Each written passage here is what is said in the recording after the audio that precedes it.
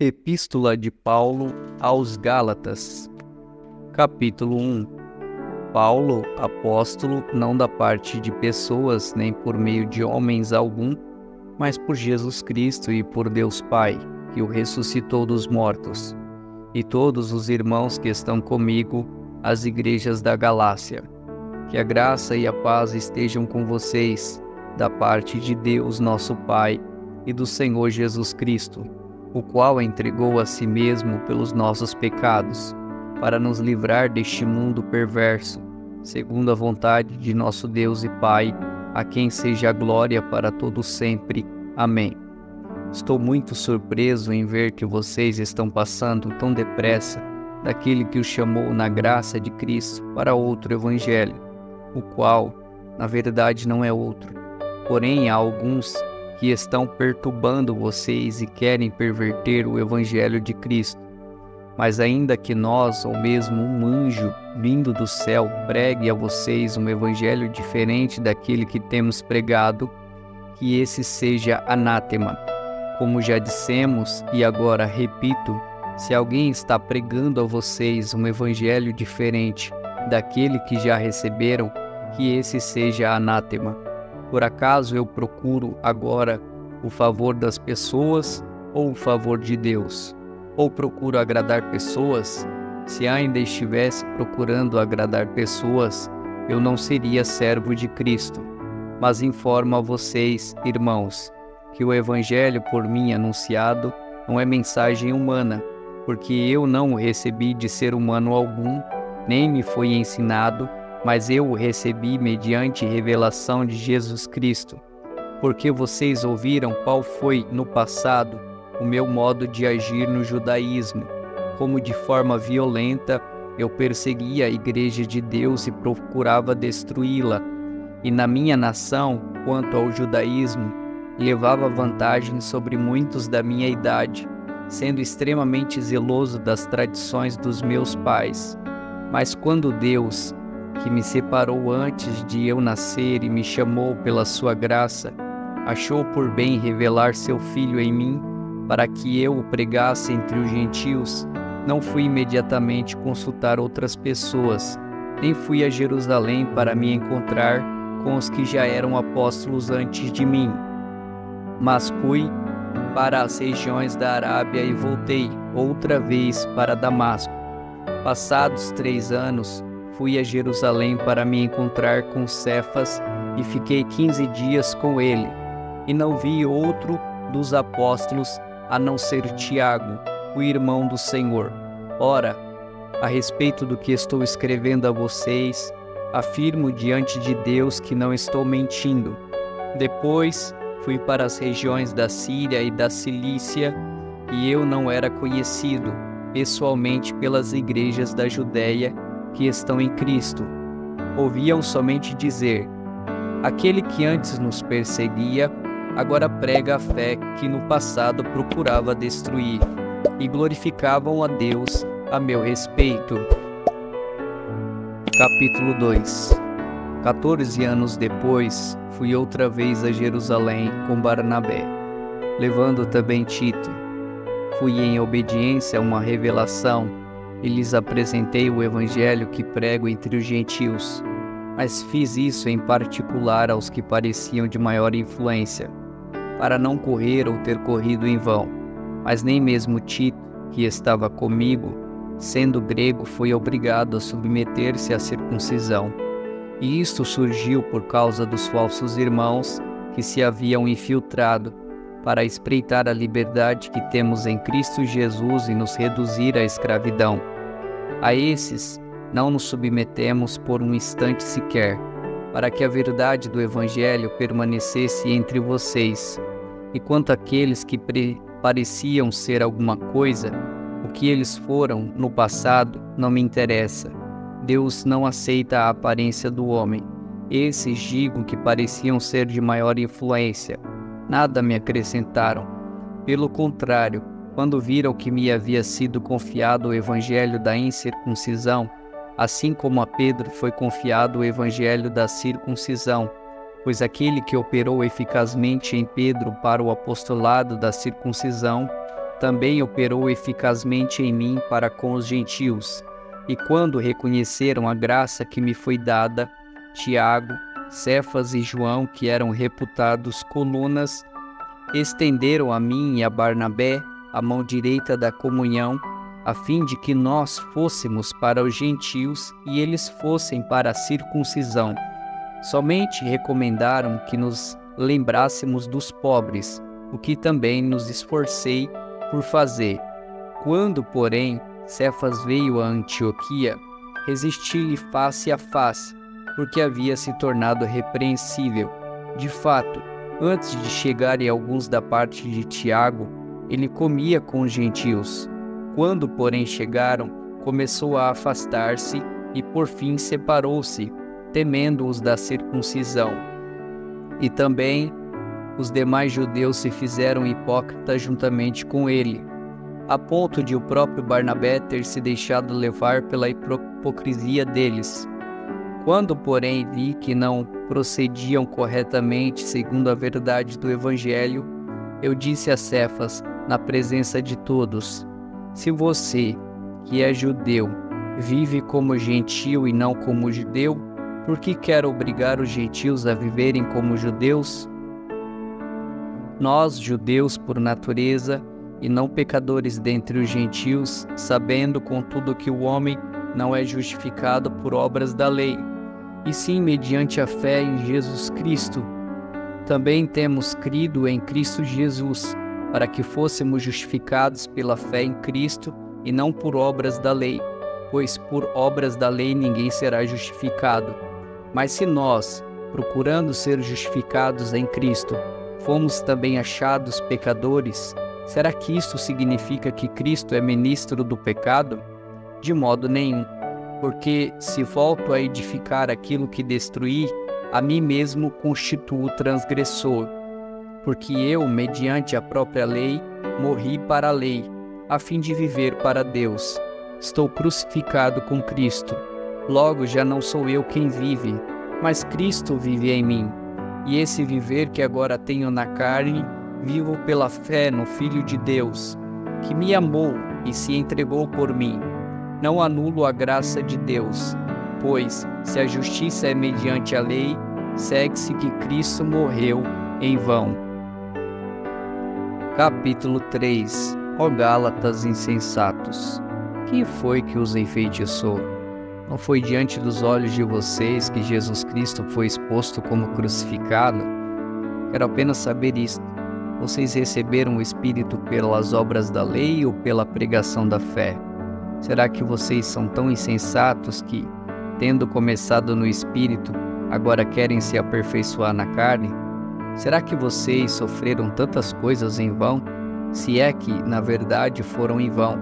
Aquele que lhes concede o Espírito e que opera milagres entre vocês, será que ele o faz pelas obras da lei ou pela pregação da fé? É o caso de Abraão, que creu em Deus, e isso lhe foi atribuído para a justiça. Saibam, portanto, que os que têm fé é que são filhos de Abraão. Ora, tendo a Escritura previsto que Deus justificaria os gentios pela fé, preanunciou o Evangelho a Abraão, dizendo: em você serão abençoados todos os povos. De modo que os que têm fé são abençoados com o crente Abraão, pois todos os que são das obras da lei estão debaixo de maldição, porque está escrito: maldito todo aquele que não permanece em todas as coisas escritas no livro da lei para praticá-las. E é evidente que pela lei ninguém é justificado diante de Deus, porque o justo viverá pela fé.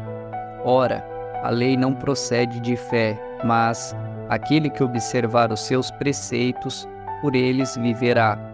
Cristo nos resgatou da maldição da lei, fazendo-se ele próprio maldição em nosso lugar, porque está escrito: maldito todo aquele que for pendurado em madeiro, para que a bênção de Abraão chegasse aos gentios em Cristo Jesus, a fim de que recebêssemos pela fé o Espírito prometido. Irmãos, falo em termos humanos, ainda que uma aliança seja meramente humana, uma vez ratificada, ninguém a revoga ou lhe acrescenta coisa alguma. Ora, as promessas foram feitas a Abraão e ao seu descendente. Não diz e aos descendentes, como falando de muitos, porém como falando de um só, e ao seu descendente, que é Cristo. E digo isto: uma aliança já anteriormente confirmada por Deus não pode ser revogada pela lei, que veio 430 anos depois, a ponto de anular a promessa. Porque se a herança provém de lei, já não decorre de promessa, mas foi pela promessa que Deus a concedeu gratuitamente a Abraão. Logo, para que é a lei, ela foi acrescentada por causa das transgressões, até que viesse o descendente a quem se fez a promessa, e foi promulgada por meio de anjos, pela mão de um mediador. Ora, o mediador não é de um só, mas Deus é um só. Seria, então, a lei contrária às promessas de Deus? De modo nenhum, porque se fosse promulgada uma lei que pudesse dar vida, então a justiça seria, de fato, procedente da lei. Mas a Escritura encerrou tudo sob o pecado, para que, mediante a fé em Jesus Cristo, a promessa fosse concedida aos que creem. Mas, antes que viesse a fé, estávamos sob a tutela da lei e nela encerrados, para essa fé que, no futuro, haveria de ser revelada. De maneira que a lei se tornou nosso guardião para nos conduzir a Cristo, a fim de que fôssemos justificados pela fé. Mas, agora que veio a fé, já não permanecemos subordinados ao guardião, pois todos vocês são filhos de Deus mediante a fé em Cristo Jesus. Porque todos vocês que foram batizados em Cristo, de Cristo se revestiram. Assim sendo, não pode haver judeu nem grego, nem escravo nem liberto, nem homem nem mulher, porque todos vocês são um em Cristo Jesus. E se vocês são de Cristo, são também descendentes de Abraão e herdeiros segundo a promessa. Capítulo 4. Digo, porém, o seguinte: durante o tempo em que o herdeiro é menor de idade, em nada difere de um escravo, mesmo sendo senhor de tudo, mas está sob tutores e curadores até o tempo predeterminado pelo Pai. Assim também nós, quando éramos menores, estávamos escravizados aos rudimentos do mundo. Mas, quando chegou a plenitude do tempo, Deus enviou o seu Filho, nascido de mulher, nascido sob a lei, para resgatar os que estavam sob a lei, a fim de que recebêssemos a adoção de filhos. E porque vocês são filhos, Deus enviou o Espírito de seu Filho ao nosso coração, e esse Espírito clama: Abba, Pai. Assim, você já não é mais escravo, porém filho, e sendo filho, também é herdeiro por Deus. Mas, no passado, quando não conheciam a Deus, vocês eram escravos de deuses que, por natureza, não são deuses. Mas agora que vocês conhecem a Deus, ou melhor, agora que vocês são conhecidos por Deus, como é que estão voltando outra vez aos rudimentos fracos e pobres, aos quais de novo querem servir como escravos? Vocês guardam dias, meses, tempos e anos. Receio que o meu trabalho por vocês tenha sido em vão. Sejam como eu sou, porque também eu sou como vocês. Isto é o que lhes peço, irmãos. Vocês não me ofenderam em nada, e vocês sabem que eu lhes preguei o Evangelho a primeira vez por causa de uma enfermidade física. E por mais que a minha enfermidade na carne lhes tenha sido uma provação, vocês não me trataram com desprezo nem desgosto.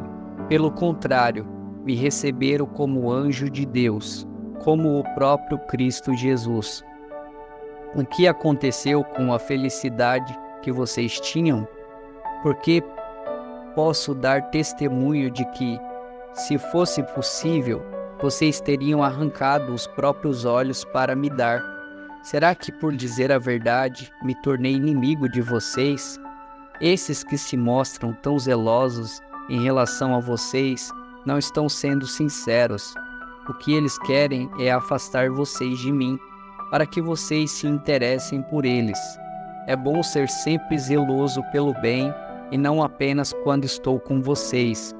Meus filhos, por quem de novo estou sofrendo as dores de parto, até que Cristo seja formado em vocês. Bem que eu gostaria de estar agora aí com vocês e falar em outro tom de voz, porque estou perplexo com vocês. Digam-me vocês, o que querem estar sob a lei? Será que vocês não ouvem o que a lei diz? Pois está escrito que Abraão teve 2 filhos, um da mulher escrava e o outro da mulher livre. O filho da escrava nasceu segundo a carne, o filho da mulher livre nasceu mediante a promessa. Estas coisas são alegóricas porque essas mulheres são 2 alianças. Uma se refere ao monte Sinai, que gera para a escravidão. Esta é Agar. Ora, Agar é o monte Sinai, na Arábia, e corresponde a Jerusalém atual, que está em escravidão com os seus filhos. Mas a Jerusalém lá de cima é livre, e ela é a nossa mãe, porque está escrito: alegre-se, ó estéril, você que não dá à luz, exulte e grite, você que não sente dores de parto, porque os filhos da mulher abandonada são mais numerosos do que os filhos da que tem marido. Mas vocês, irmãos, são filhos da promessa, como Isaque. Como, porém, no passado aquele que nasceu segundo a carne perseguia o que nasceu segundo o Espírito, assim também acontece agora. Mas o que diz a Escritura? Ela diz: mande embora a escrava e seu filho, porque de modo nenhum o filho da escrava será herdeiro com o filho da mulher livre. Portanto, irmãos, somos filhos não da escrava, mas da livre. Capítulo 5. Para a liberdade foi que Cristo nos libertou. Por isso, permaneçam firmes e não se submetam de novo a jugo de escravidão. Eu, Paulo, lhes digo que, se vocês se deixarem circuncidar, Cristo não terá valor nenhum para vocês. De novo testifico a todo homem que se deixa circuncidar, que o mesmo está obrigado a guardar toda a lei. Vocês que procuram justificar-se pela lei estão separados de Cristo. Vocês caíram da graça de Deus, porque nós, pelo Espírito, aguardamos a esperança da justiça que provém da fé. Porque em Cristo Jesus, nem a circuncisão, nem a incircuncisão tem valor algum, mas a fé que atua pelo amor. Vocês vinham correndo bem. Quem foi que os impediu de continuar a obedecer à verdade? Esta persuasão não vem daquele que os chamou. Um pouco de fermento leveda toda a massa. Tenham confiança no Senhor de que vocês não mudaram a sua forma de pensar, mas aquele que está perturbando vocês, seja ele quem for, sofrerá a condenação. Mas, irmãos, se ainda prego a circuncisão, por que continuo sendo perseguido? Nesse caso, estaria desfeito o escândalo da cruz. Quem dera que até se mutilassem aqueles que estão perturbando vocês. Porque vocês, irmãos, foram chamados à liberdade, mas não usem a liberdade para dar ocasião à carne. Pelo contrário, sejam servos uns dos outros pelo amor. Porque toda a lei se cumpre em um só preceito, a saber, ame o seu próximo como a você mesmo. Mas se vocês ficam mordendo e devorando uns aos outros, tenham cuidado para que não sejam mutuamente destruídos. Digo, porém, o seguinte: vivam no Espírito e vocês jamais satisfarão os desejos da carne, porque a carne luta contra o Espírito, e o Espírito luta contra a carne, porque são opostos entre si, para que vocês não façam o que querem. Mas, se são guiados pelo Espírito, vocês não estão debaixo da lei. Ora, as obras da carne são conhecidas e são imoralidade sexual, impureza, libertinagem, idolatria, feitiçaria, inimizades, rixas, ciúmes, iras, discórdias, divisões, facções, invejas, bebedeiras, orgias e coisas semelhantes a estas. Declaro a vocês, como antes já os preveni, que os que praticam tais coisas não herdarão o reino de Deus. Mas o fruto do Espírito é amor, alegria, paz, longanimidade, benignidade, bondade, fidelidade, mansidão, domínio próprio. Contra estas coisas não há lei. E os que são de Cristo Jesus crucificaram a carne, com as suas paixões e os seus desejos. Se vivemos no Espírito, andemos também no Espírito. Não nos deixemos possuir de vanglória, provocando uns aos outros, tendo inveja uns dos outros. Capítulo 6. Irmãos, se alguém for surpreendido em alguma falta, vocês que são espirituais, restaure essa pessoa com um espírito de brandura, e que cada um tenha cuidado para que não seja também tentado. Levem as cargas uns dos outros, e assim terão cumprido a lei de Cristo. Porque se alguém julga ser alguma coisa, não sendo nada, engana a si mesmo. Mas que cada um examine o seu próprio modo de agir, e então terá motivo de gloriar-se unicamente em si e não em outro. Porque cada um levará o seu próprio fardo. Mas aquele que está sendo instruído na palavra, compartilhe todas as coisas boas com aquele que o instrui. Não se enganem, de Deus não se zomba, pois aquilo que a pessoa semear, isso também colherá. Quem semeia para a sua própria carne, da carne colherá corrupção, mas quem semeia para o Espírito, do Espírito colherá a vida eterna. E não nos cansemos de fazer o bem, porque no tempo certo faremos a colheita, se não desanimarmos. Por isso, enquanto tivermos oportunidade, façamos o bem a todos, mas principalmente aos da família da fé. Vejam com que letras grandes escrevi a vocês de próprio punho.